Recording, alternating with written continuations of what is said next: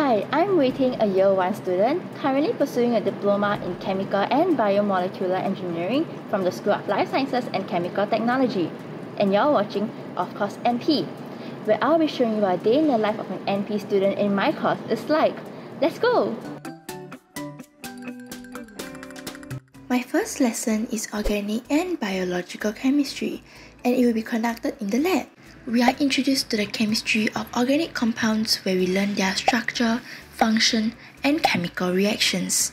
In today's experiment, we'll be learning about the organic functional groups. Examples of compounds we are dealing with today are those used in perfumes, food, and even your gum. All these organic compounds are what we actually come across with in our lives. We even deal with compounds that are used for reducing swelling and pain, just like the painkillers you take. I have ended my lesson and I'll be having my lunch with my friends. So, while walking to Makan Place, let's chat a bit on why I joined my diploma and why it may interest you. Personally, I really loved doing math and science back in secondary school.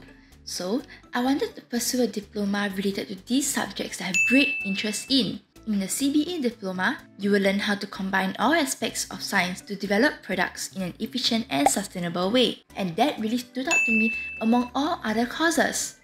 Through this course, I hope to be able to become a professional engineer in the process plant optimization, in the industrial field, or even work in the lab. One of my favorite modules is Engineering Mathematics 2, as it provides us with an adequate foundation of engineering mathematics that will enable us to acquire specialist mathematical skills for our career and further studies. Alright, I'll go have my lunch now. See you in a bit! My next lesson is on Thermodynamics, which is a science that deals with the dynamic relationship between thermal energy and all other forms of energy. In this module, we will study the fundamental concepts of thermodynamics and fluid mechanics. This will be helpful for us when we are dealing with the industrial process plants, which are production facilities that manufacture items through the use of chemical knowledge.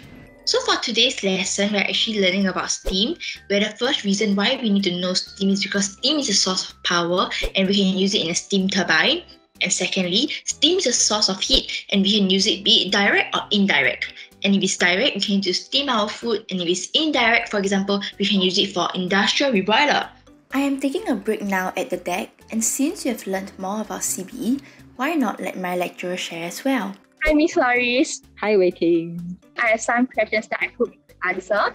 So the first question is, can you tell us more about what this course teaches? The CBE course is a broad-based course that integrates biological and chemical sciences with engineering concepts. Okay, the next question I have is, what are some career paths for students from CBE? In terms of career pathway, graduates can join the productions, maintenance, and process engineering sector. So it could be with pharmaceutical, biopharmaceutical, petrochemical, environmental, such as water treatment facilities, or even food and beverages industry. Alternatively, they can also join health, safety, and environment. Or if they are interested to work in the lab, then there's QA/QC, quality assurance and quality control sector, or the research and development sector. So, that marks the end of my day. I hope I've helped you understand more about my course. See you at NP next time.